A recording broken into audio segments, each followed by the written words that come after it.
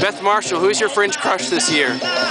My boyfriend crush is Nick, the fabulously hot black guy on stilts in Variety's Carnival.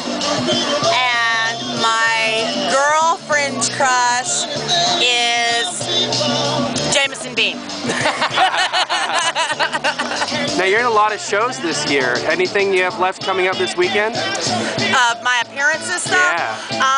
I'm going to be doing judging for Fringe Poetry Smackdown here at the Outdoor Stage 11 to midnight, and then hosting the Fabbies on Sunday night at 11. Awesome. We will be there. Yay! Thanks, Beth. Thank you.